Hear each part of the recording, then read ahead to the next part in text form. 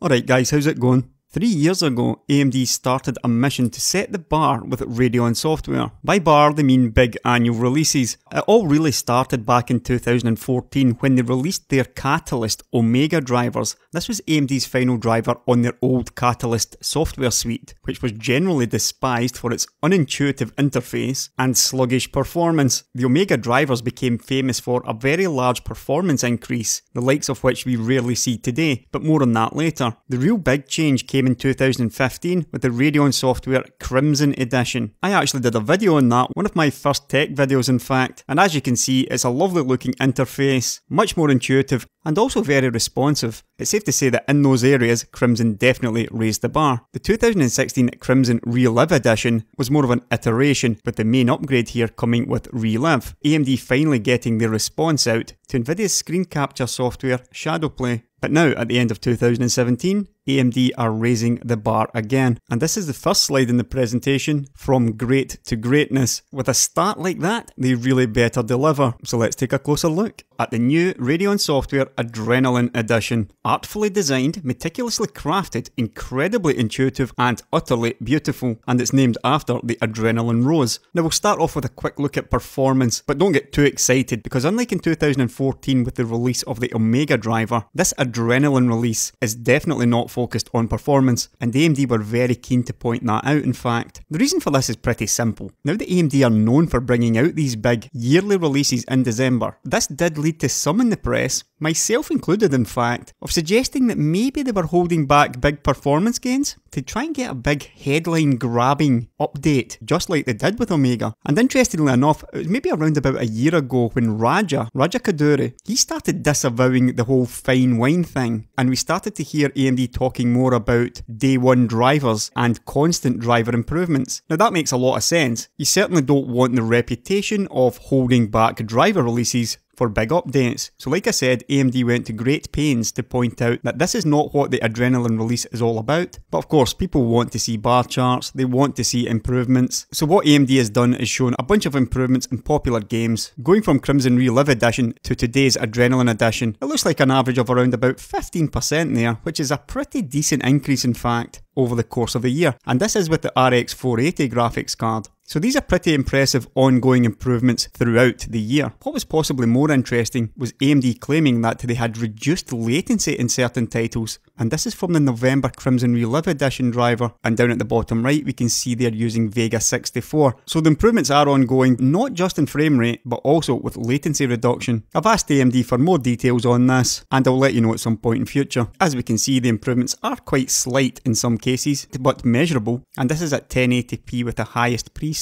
As you will quickly see, the Adrenalin release is absolutely massive. They have thrown everything in here, including the kitchen sink. The only way I can possibly cover this is by going over the slides one at a time. Here we can see borderless windowed multi-GPU support, with an interesting doubling plus of frame rate target control, which is basically a maximum frame rate limiter, now supports Vulkan, with up to 70% lower average GPU power while playing Doom. That is a massive drop. Obviously we're talking the difference between maybe 200 frames per second and 60 frames per second. But if 60 frames per second is all you need, why not save the power? This next slide is an interesting one, and it's one I expect to see even more of going forward. You can say what you like about mining, but AMD recognises the value that miners bring to the company, and they have now added compute profiles to the driver, delivering greater performance for compute workloads, and they're using the example of up to 15% greater hash rate while mining Ethereum with a Radeon RX 570. It's a pretty interesting one. If you're just doing a little bit of mining using your same gaming system, then this means you don't need to mess around with different drivers. But this is a pretty clear statement of intent from AMD, and I do expect to see more of this going forward. Now I get asked a lot about Linux, and I generally ignore it because I simply do not use the Linux operating system, and I never have. But over the past year or two, AMD has clearly been upping their game on Linux, and with Radeon software for Linux, you now have one suite containing both the open and closed source software stacks. An AMD Vulkan open source driver with the full source code access coming soon. But moving on to what the Radeon Adrenalin Edition is really all about, the core technologies behind the release. and most of these you'll be well aware of. Starting off with Walkman, which is AMD's graphics power management tool. What's new in Walkman is the ability to load and save profiles. This is something requested by the users, and now you can set up a bunch of profiles, save them as you like, and you can even share custom profiles. I'm not entirely sure that's something I would want to do, given that you can mess around with voltages and all that, but generally speaking, stuff like voltages and clocks are all within reasonable levels. Just be careful when loading profiles that you might not be entirely sure about. Interestingly, Walkman was voted number 3 feature by the Radeon users. If you're wondering, you can actually leave feedback by clicking on this star. So the second core technology is Radeon Chill, which is another power saving feature which works by dynamically regulating frame rate based on your movements in game. Now I showed this in a previous video, my MSI RX 580 review video, and I'll show it again towards the end of this one. What's new in Chill? It's pretty massive in actual fact, as it now supports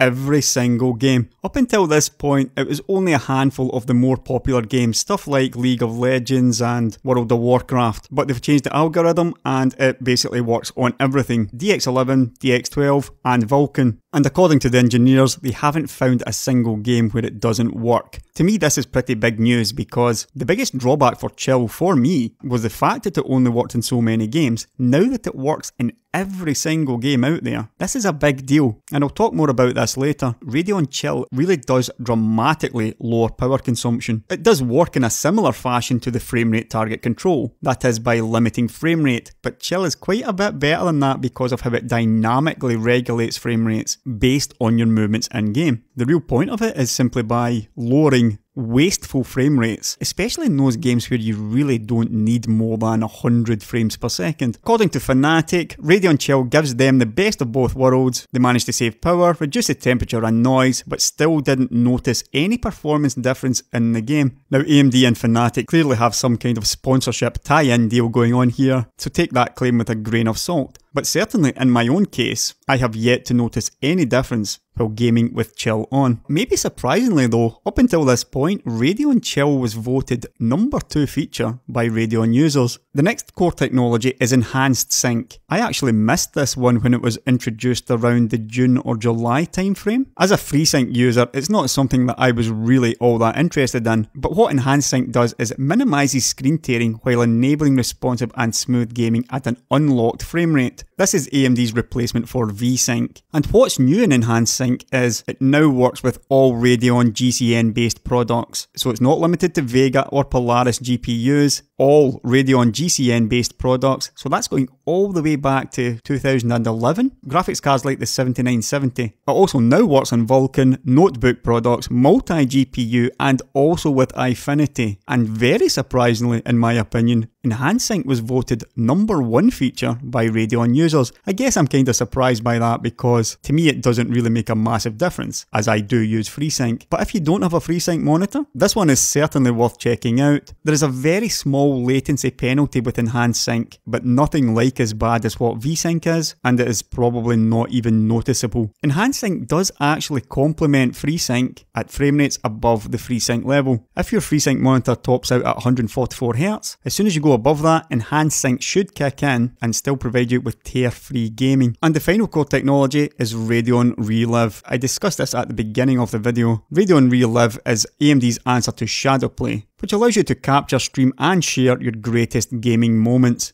And this one has got a major update. Starting with the Connect tab, a whole new place to easily access and manage your Radeon Relive captures and share them on social media. Now basically speaking, whenever you record a bit of gameplay, you can now view and trim it in the Connect tab's gallery, after which you then upload it to one of your accounts, for example YouTube or Twitch. The Connect tab also has a resource centre where you can get news and information about Radeon products, articles and how-to videos, that kind of thing. This one was pretty interesting though. Chat integration. Capture viewer reactions through in-game chat overlays. I'm not entirely sure if Shadowplay can do that or not, but I don't think so. But it's a pretty useful thing to have for streamers, especially if you've only got the one screen. What was interesting about this is that it is done in conjunction with Facebook live chat. Another interesting point was the performance optimizations. Here we can see that Relive was already slightly ahead of Shadowplay, a bit further ahead in games like Rocket League, but the story goes that one of the Radeon Technology Group's engineers asked for permission to try out new algorithms which apparently worked very well, and in a game like Rocket League there is effectively no overhead whatsoever, and you're looking at almost a 50% reduction in overhead in games like Battlefield 1. Clearly, in terms of performance at least, Relive is now far ahead of Shadowplay. You would of course also need to compare the quality of the output before you decide which one was really better. Relive now comes with Vulkan support, something I had been asking for quite some time. You can now capture windows, borderless region capture support, capture only what you want to share, chroma key support, transparency for webcam backgrounds, and it also supports Eyefinity, something I'm interested in as I now have 3 monitors again. But for me, this is my personal favourite, the separate audio tracks. This is almost a must for people doing Let's Plays, as the last thing you want is your voice going over the in-game audio. Say if you are playing a game like, for example, Mass Effect, and it quickly cuts to a cutscene where Shepard starts talking and at the same time you're also talking, not really paying much attention, you've basically ruined that entire part of the game. But if your microphone track is in a separate audio track, you can then edit that part out, leaving only the in-game audio. For me, this is a very nice thing, and I was actually using paid-for software to get this functionality. And they've also introduced Stage 10 support, if you're interested in that, which is a third-party browser-based platform which takes all the complexity out of producing live streams and broadcast shows. So for sure, a huge upgrade to Relive, which is now easily on par with Shadowplay or the GeForce sharing overlay. Here was an interesting one. FreeSync can now be enabled or disabled per game, and you can also pick 3 new UI themes. So here I am inside Mass Effect Andromeda, which is a much better game than most people give credit, I feel. The environments especially are really nice.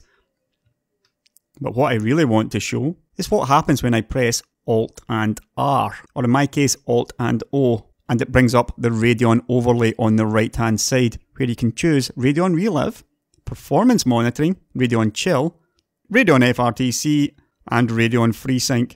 Click on Relive and you can start recording, streaming, take a screenshot, or more settings. For example, selecting your microphone or instant replay. Clicking on the Performance Monitoring tab, you can now see the metrics, which is currently set to be hidden during Relive. Now sadly I can't show you the metrics using OBS as it just doesn't show up, but I will show you it in Relive. First of all though, you're going to have to show in Relive, and then click on Show Metrics.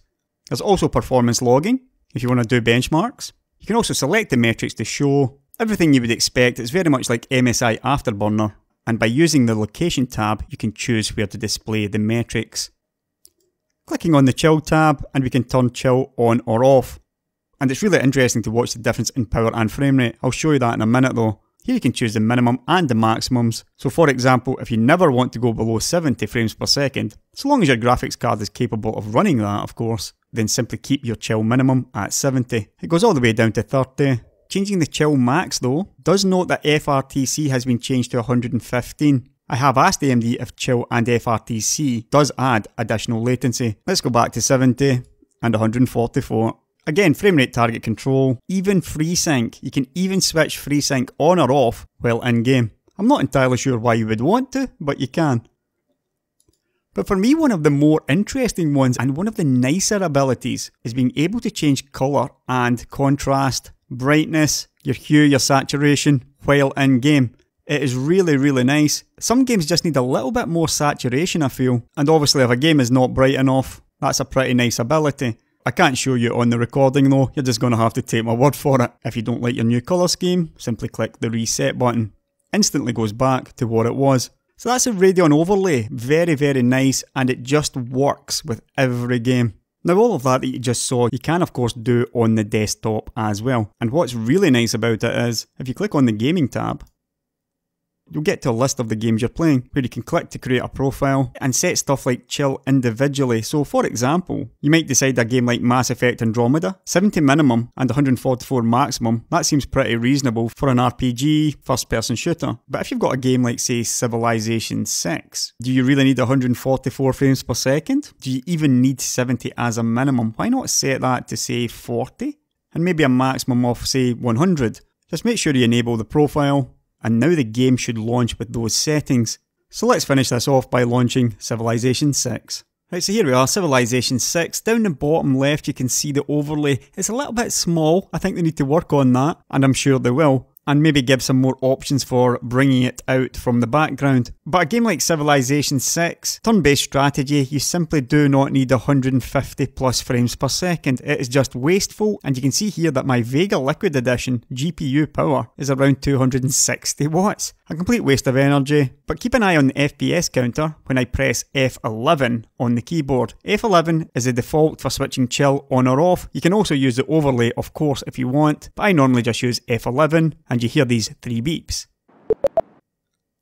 And now you see an instant drop down to 85 frames per second before it slowly drops down to 40 frames per second. 260 watts down to around 60 watts. A massive power saving when your graphics card doesn't need to be overworking. And you can see that moving around with the arrow keys, the frame rate does increase. This is the chill algorithm, and the frame rate picks a value in between the minimum and the maximum, depending on what you're doing in game, pressing keys, moving your mouse, that kind of thing. But you can set it to whatever you want. Say you want 100 frames per second instead, just set that up in chill, and that's what you'll get, with a corresponding increase or decrease in GPU power and temperatures. Possibly even more interesting, and I found this by complete accident last night while playing Civilization. I went to make a cup of tea, came back and noticed that my frame rate was down at 5 frames per second. And the power had dropped to around about 30 watts. So it seems that if you leave it alone for long enough, it will drop even further below the minimum frame rate. It knows that you're not at the PC, so why not just ramp it down as low as it can possibly go? And that's exactly what it does. I'm not actually sure if it's chill doing this or some other ability within the cards. We know that the AMD cards tend to burn that little bit more power than the equivalent Nvidia cards. But when you're using something like chill, you're gonna save a ton of power as well. And now that it works for every single game, I will probably just leave it on. Because most of the games I play, I simply do not need the maximum frame rate. And if you do need a maximum frame rate at all times, simply turn it off in the profile. You should definitely give this one a go. For me, Radeon Chill is the best feature of Adrenalin. It's an absolutely fantastic feature, which will save you a ton of power and also save you money in the long run. Right, so by this point you're thinking, what an incredible release this has been. But if I tell you I'm only on page 57 of 78 of this presentation, you can probably figure there's even more to come. And for some people, this next part will be their favourite part,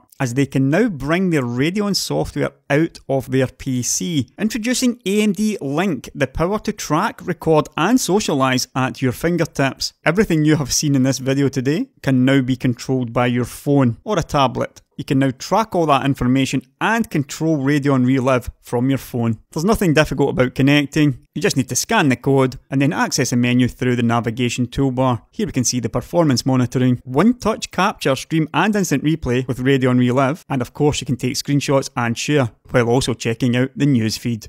You get it from the App Store or Google Play, currently available on iOS 10 Plus and Android 5.0 Plus. And finally we come to the end. As a recap, we get up to 15% more performance since last year's launch of Crimson Relive Edition, around 30 new or enhanced features, and AMD claims a satisfaction rating of 4.5 out of 5 for Crimson Relive. I get a feeling that number may even increase over this next year. With multiple features now compatible in every major API, Radeon Software Adrenalin Edition is by far and away the greatest update for owners of AMD Radeon graphics cards, and it will be interesting to see what they do next, and also how Nvidia responds. Right, so that's me done with this one. As usual, don't forget to check the video description for links. Check out my Amazon shop if you're interested in buying a new graphics card. Stuff like this certainly makes Vega an awful lot more appealing to me, for sure. But that's it for now. I should be back this weekend with a mini ITX build, so look out for that one.